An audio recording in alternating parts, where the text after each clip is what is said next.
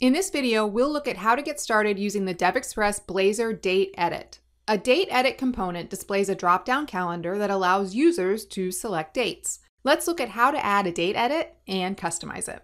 I've already created a Blazor application that's configured to use DevExpress components. Now I add a DX date edit to the page and use the @bind attribute to bind the editor's value property to a DateTime data field that is declared in the @code block. This attribute allows you to implement two-way binding. This means when the editor is rendered, its value comes from the bound field. When a user changes the input value and removes focus, the property's value is updated. As an alternative, you can specify the date property and handle the date changed event.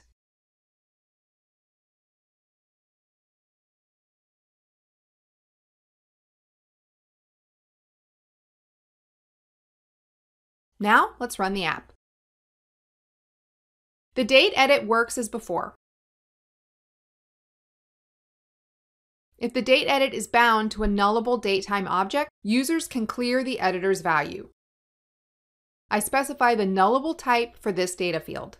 I also set the clear button display mode property to auto to show the clear button when the editor has a non-null value, and specify the prompt text that should be displayed when the editor's value is null.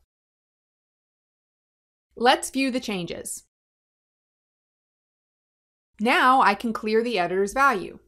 You can change the date format for the editor. The display format is used to format the value displayed when the editor is not focused. The format property specifies a date format in edit mode when the editor is focused.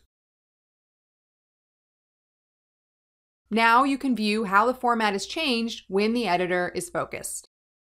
Currently, the date edit displays dates. You can also enable the editor to display time values. To do this, I switch back to Visual Studio and set the time section visible property to true.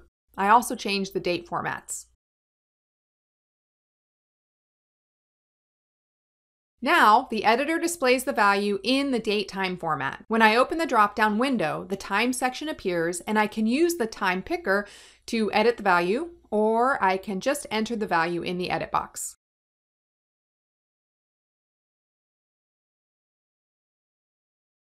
The date edit also allows you to limit a range of available dates. To do this, specify the min date and max date properties. The minimum date is November 1st. The maximum date is November 30th.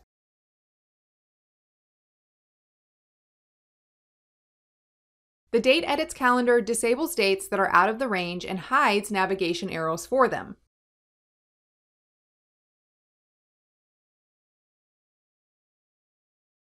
If I type a date that is out of the range, the date edit keeps the previously selected date.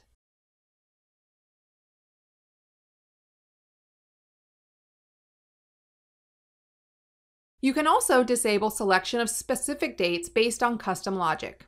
For example, I implement custom logic in the onCustomDisabledDate function, and now I specify this function as a handler for the custom_disabled_date event. In this function, the date property is used to determine the process day. The isDisabled property specifies whether the process date is available.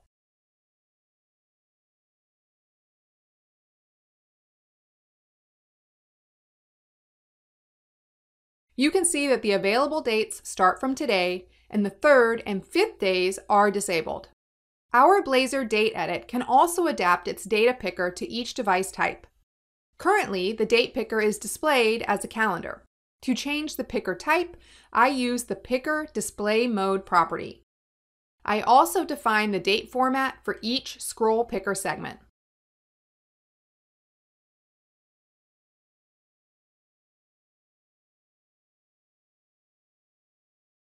Now, the editor displays the date picker as a scroll picker. And that's it for this video. If you like this video, please give us a thumbs up or leave a question or comment below. And don't forget to subscribe and ring the bell to get notified anytime we release new content. Thanks for watching, and thank you for choosing DevExpress.